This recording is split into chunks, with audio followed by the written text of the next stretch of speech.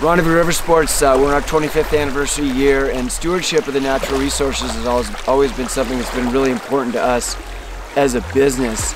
And also we want to impart to our guests, the ethos that we have in respect for these places, and the fact that stewardship is a dynamic thing. It's not something that was just done with the creation of these parks. It's something that requires, constant attention, and these places need our protection all the time.